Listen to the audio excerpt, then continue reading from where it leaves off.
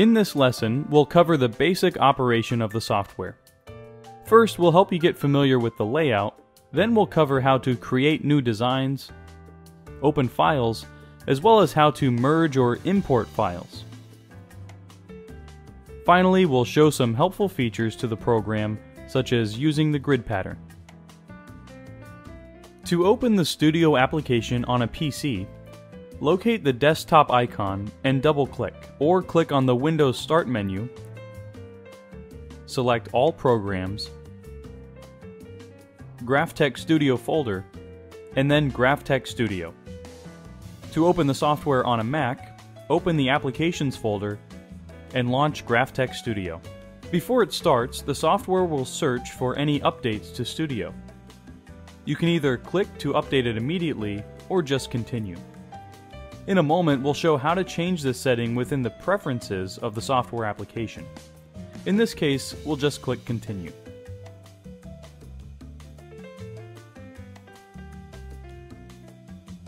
Once the application is open, we can set the preferences so that it will not check for updates each time we start the program. Preferences are general overall settings of how Studio will operate. We'll be covering the different preference settings throughout the lessons as they apply. To access the preferences in the Windows version, click on the File pull-down menu and select Preferences. To access the preferences in the Mac version, click on the Graphtec Studio pull-down menu and select Preferences. When there, click on the General Settings, and in the upper right-hand corner, we can choose when we would like to check for updates.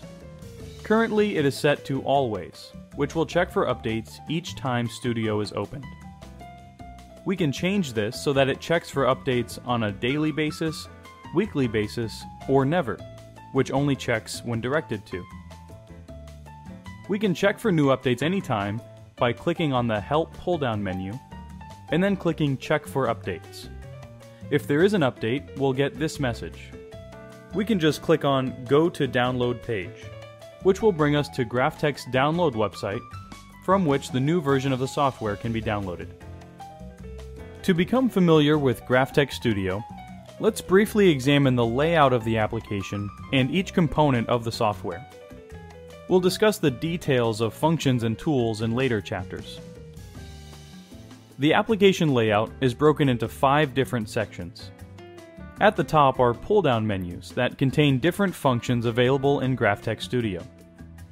They work similarly to pull-down menus found in other Windows or Mac applications in that they are grouped according to functionality. The preview area is where the design is viewed when either designing or cutting. There are 2 modes to this area. These will be discussed in a moment. The media page, the white space within the preview area, is where the main design is drawn or placed. The side panel just to the right of the preview area will display options for various functions. The buttons surrounding the preview area and side panel, when clicked, will either perform a specific action or is a function and will display options in the side panel. These are generally grouped together by similar functionality. Let's take a closer look at the preview area. As mentioned earlier, here is where your design is created. The white space in the middle is the media page. When in design mode, it is the area in which you create designs. When in the cutting mode, it represents the media on which you will cut the design. This is useful to keep in mind when you make your design. For instance, if you plan to mount it on a sign blank or billboard, the media page, while in the design mode, can represent the area of the sign blank. This area is used to place or draw objects. However, objects placed or drawn outside the media page in the gray area are invisible, so to speak, when it's time to output the job to the cutter. This makes it convenient when you are designing and perhaps need to place objects off to the side temporarily to use later in the design. At the bottom of the preview area are tabs representing the jobs that are currently open. Because several documents or files can be opened at the same time, this makes it convenient to switch between documents. This feature is especially helpful when wanting to transfer different elements of one design to another.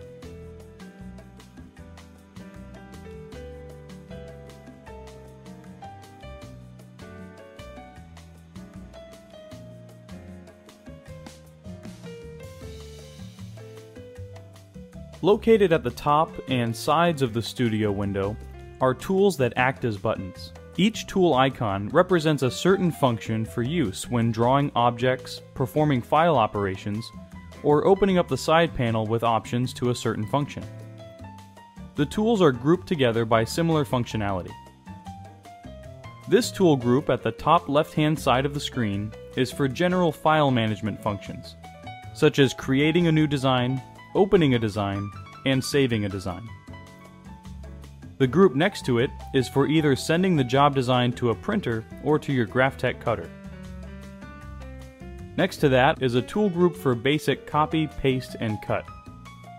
Next to that are the undo and redo actions commonly found in many programs. The next tool group is for basic zoom in or zoom out functions, enabling a document to be viewed from any range of close-up to distant perspectives.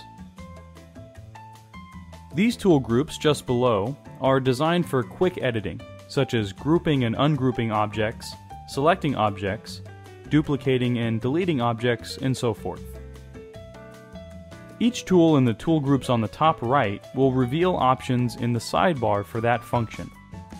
For instance, these two tool groups are for changing styles of object attributes, such as fill types and colors, line types and colors. Or if the objects are text, adjusting text attributes.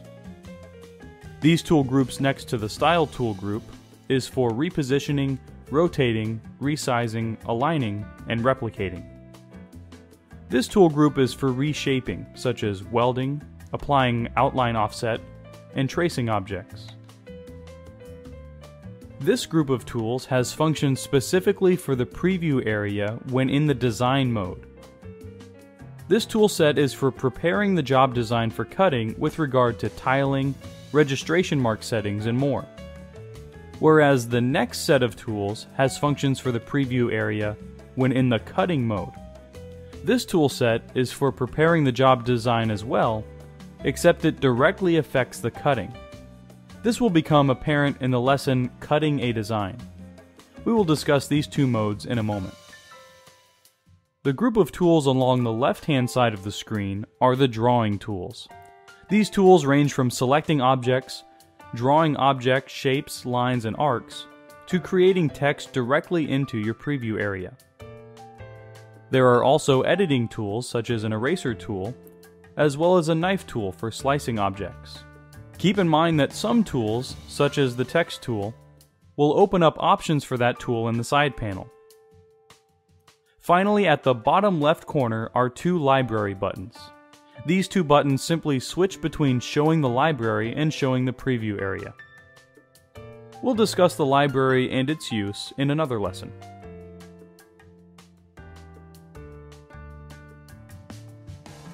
Let's go ahead and discuss the two modes of the preview area. As mentioned, the two modes are the design mode and the cutting preview mode or cutting mode. Graphtec Studio will switch between the two modes automatically depending on the operation that has been chosen. For instance, when using a tool to draw objects, the software will switch to the design mode.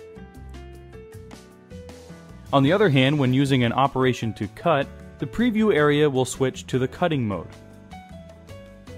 The design mode is set for designing. When in this mode, the media page becomes a drawing area. As mentioned, the software will switch to this mode when any drawing tools are selected for creating text, shapes, registration marks, or setting a tile pattern. While in this mode, you can imagine it as a drawing board for design. The media page being paper for drawing on, and the surrounding gray area as an area to hold your unused graphics. The cutting preview mode is set for previewing the job prior to cutting. The media page becomes a representation of the media to be cut. It generally obtains this from the cutter currently connected at that moment. It will show the orientation of the job design and how it will lay out on the media that is being used or planning to be used in the cutter. When you are in this mode, it is as if your vantage point is looking directly down on the cutter and media. Let's demonstrate this. Here we have created a very simple design with some text. Currently we are in design mode. We know this because we see the fill of the object. If we click on the Cutter's Window Options button, this will automatically switch the preview area into the cutting mode. When this is done, notice that several things have happened. First, the fill is removed, showing just the outline. The media page has changed to reflect the media size chosen for the cutter you plan to cut the design with. And the job design origin point, represented by the red and blue arrow start point, has moved to a different location. Let's switch back to the design mode by clicking on the Page Size tool. To start a new drawing document, either select New from the File pull-down menu, or click the New tool icon. This will open the new document window with different options for the new drawing, such as the drawing name, the media page size, the orientation of portrait or landscape, and whether registration marks should be used. When the Show Registration Marks checkmark is selected, this tells Studio to place the registration marks in each corner of the media page.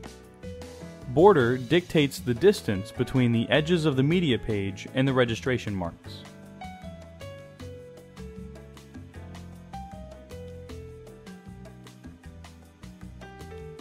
Once a design is started or completed, you will want to save the design. In fact, you will want to save your design frequently. It's just a good habit. To save a design, click on the File pull-down menu and select Save, or click on the Save tool icon. Saving a design will save the file under the current name. If it is the first time the drawing is being saved, you will be prompted to enter a name. And then click OK. To save a design to a different name, click on the Save As option. Once again, you will be prompted to enter a name, and then click OK. Existing drawings and compatible file types can be merged or imported to the current drawing. This is helpful when needing to import a logo or design from a different design. Merging files is similar to opening a file, except that it will place or merge the contents of the selected file into the current design. To do this, first click on the File pull-down menu and select Merge. You will then be prompted to navigate to the folder where your drawing file is located. Once there, we can click on the file to be merged and click OK. As mentioned, this will place the contents of the file onto the current preview area. A quicker method would be to drag compatible file types, images, and drawings directly into the current drawing. When working on a design, you may want to adjust the page size. The best way to use the media page is for representing the substrate or surface area you plan to use for the final size. For instance, let's assume that the sign graphics you plan to cut are going to be placed on an area 24 inches by 24 inches. You'd then want to set the media page to that size. This way, you'll know that if you keep within the borders, your graphics will fit within the sign area. The media page can be adjusted for both the design mode as well as the cutting preview mode. To adjust the size of the media page in the design mode, click on the Design Page tool icon. This will display the design page options in the side panel. The size of the page can be set using the width and height sliders. The sliders are for sizing the media visually. Next to the sliders, values can be entered for a more accurate sizing.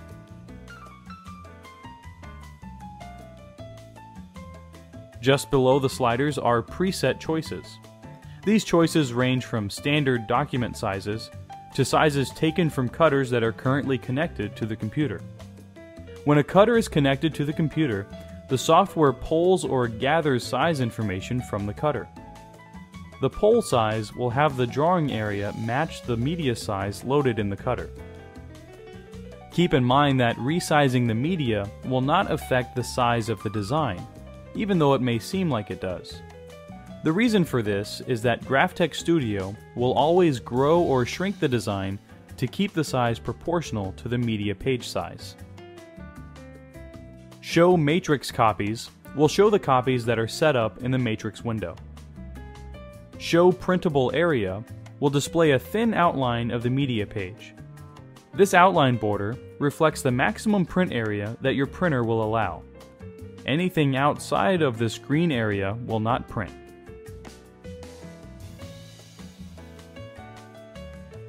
Some of the other basic operations you may already be familiar with because of your experience with other software applications.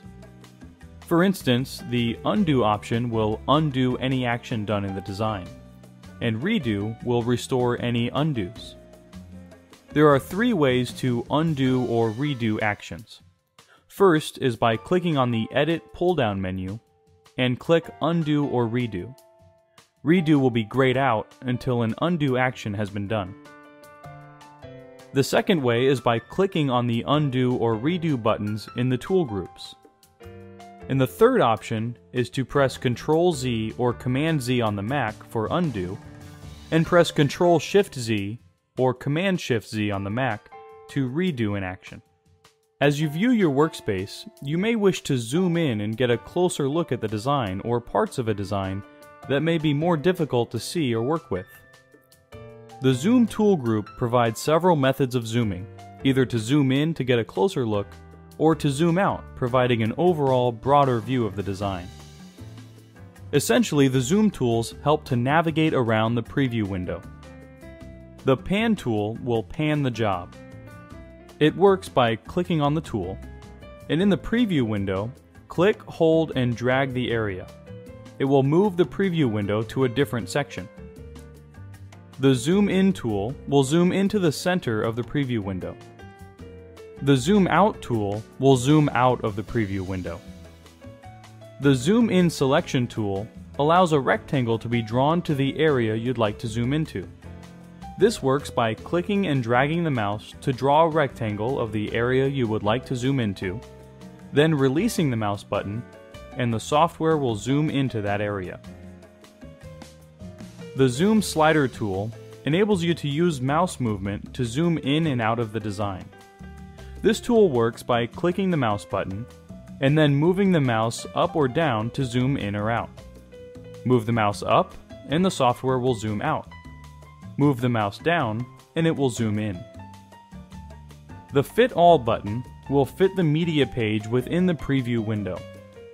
The Fit Width button will zoom to the width of the media page, fitting it within the preview window.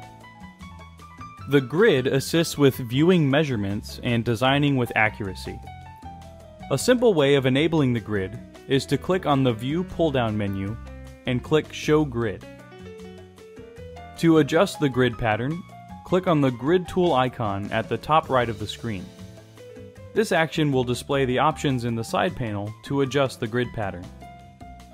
Spacing determines how much space is between the grid lines.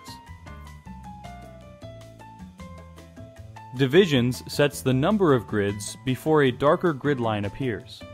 This aids in finding the dimensions of objects. Show Grid turns the grids on and off. Snap to Grid will force objects to conform to the grid's cross points. This is especially helpful when an object needs to conform to a specific shape or measurement. For instance, let's draw a rectangle with Snap to Grid turned off. First, let's select the Rectangle tool, and then draw a rectangle. We'll click on the first point and drag the rectangle shape to where we want. Now let's turn Snap to Grid on, and draw a similar rectangle.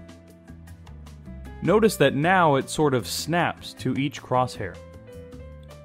Graphtec Studio has 2 types of grid patterns: the traditional square grid and the isometric grid. The isometric grid provides for a 3D appearance. Color provides a selection of grid colors. All these different grid styles are useful for drawing your designs in order to provide you a reference for measurement as you draw.